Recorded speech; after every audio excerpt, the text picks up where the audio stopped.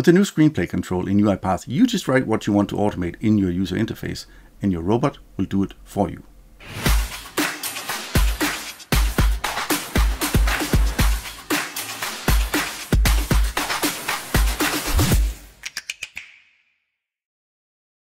So about 80% of those of you watching are not yet subscribed to my channel. So if you like what you see and you want more of it, please hit the subscribe button right now so you don't miss out and you support my channel.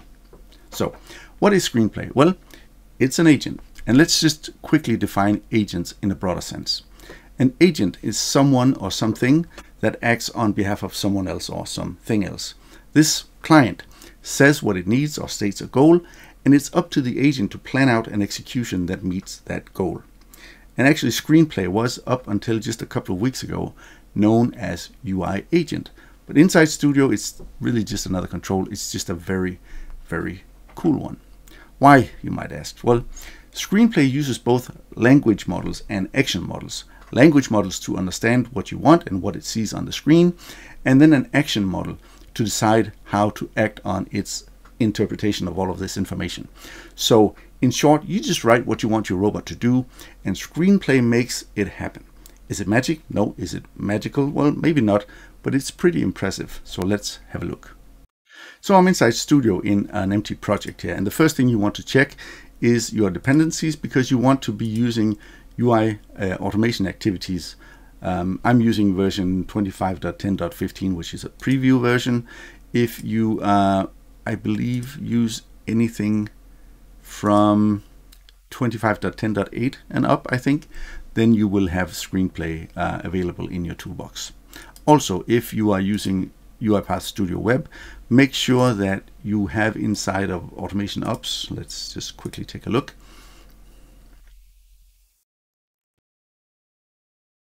Make sure you have a policy deployed that in the activities tab here says that preview packages and activities are enabled.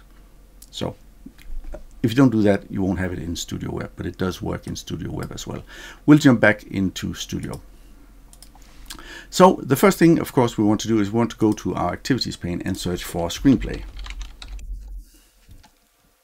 I'll drag it in. And what happens is that it places itself inside a use application / browser scope. That's because Screenplay, at this time at least, is a single application agent. It can work within the scope of one application.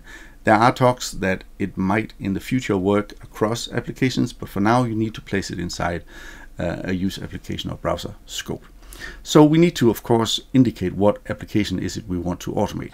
So I'm going to open the good old trusty calculator, click the indicate application, and then click my calculator. Now Screenplay knows that this is where we are going to do some work. Now inside of the task here, this is where I state my goal.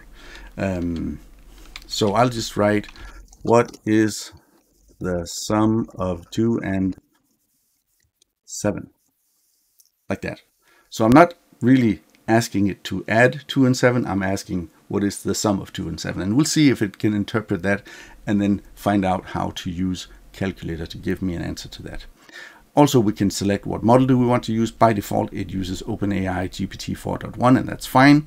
One thing we do need to do is go over here in the properties, and we need to go to the result property here and create a variable. We'll just call it result. And that's where it will tell us what was the result of what it did. So now basically we just built a very simple automation. We're going to add one more little activity here. We'll just go message box, I think. And here we will simply write whatever is in that result variable we just created. So let's try and run this.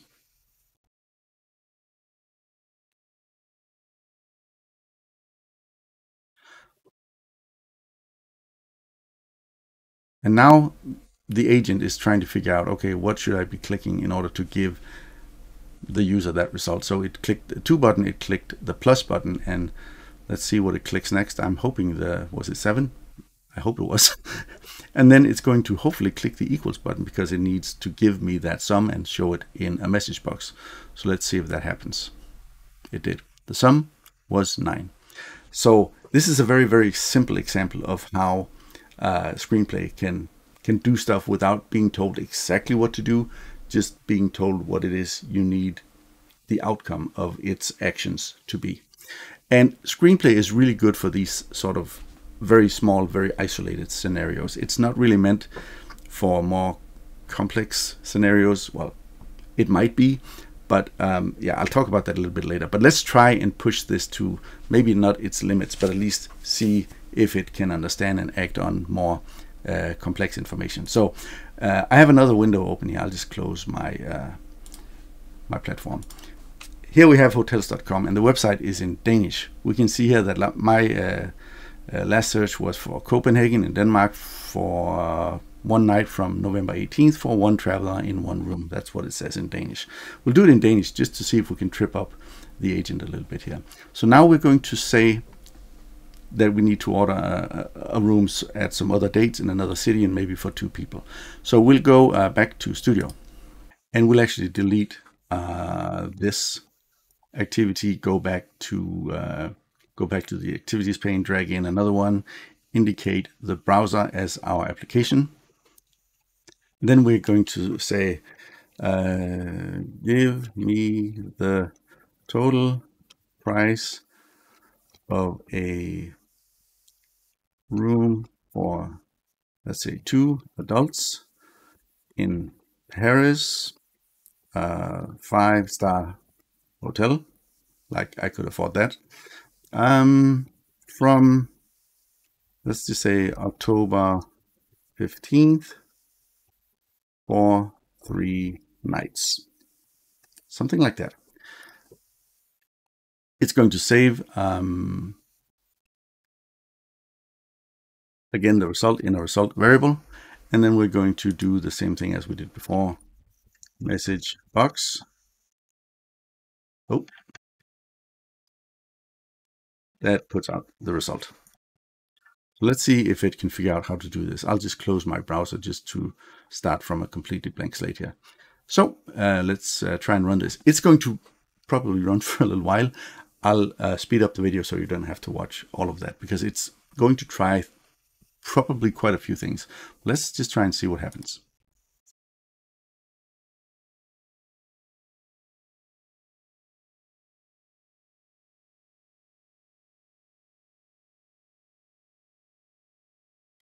Okay, so it came back with a result, and it's not exactly what we asked for. It did mess up the dates a little bit.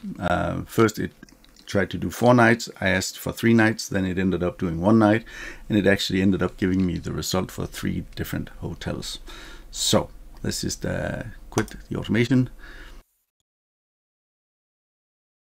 and just double check our prompt here. Give me the total price of a room, not 3 rooms, for 2 adults. It did figure that out, even though it had to go into that sort of special control where it had to click the plus sign to get 2 adults. In Paris, did get that right. It did filter out only 5-star hotels, and it did get the right month, but didn't get 3 nights from October 15th. So you might be asking yourself, when should I use this? What does it cost? Stuff like that. Well, costs aren't completely locked in yet. Screenplay is still in a public preview, but at scale there will be a cost. Used to a lesser extent and in development, you might get away with not having to spend any consumable units. The next question, of course, is should you use it and when should you use it? And that's the tricky part. There are definitely scenarios where Screenplay is a great fit. Scenarios where the UI, the process logic, or the semantics are just too sick and twisted for traditional RPA using old school selectors. That's where this is a no-brainer. As an example, I'm using it in an automation where I'm updating cells in this proprietary table style control. It's not just a table. It's in an ERP system that's literally from the last millennium. Normal selectors in that situation is a no-go, and for that, Screenplay has really worked wonders. And if you don't like the idea of spending units and running costs and all of that, you have to weigh the cost of a few consumable units against the savings of much less development time and likely much less maintenance as well. Screenplay, if you use it right, I think will definitely be a good investment. Having said that, and having shown you the crazyhotels.com demo, I would not use Screenplay in that kind of scenario. It's too slow. You know, that automation took about 5 minutes. There are too many unknowns. It'll likely cost a lot more units to run it. And personally, I think for a long time, I'll be using Screenplay in these sort of micro scale scenarios, very isolated cases. UiPath will likely release some kind of guidance on this when we get closer to GA release in probably mid-November. So definitely keep an eye out for that. Make sure you give this video a like if you liked it. And again, if you're not subscribed to my channel, make sure you hit that button now before the next video starts. Anyways, thank you for watching. See you hopefully in the next one.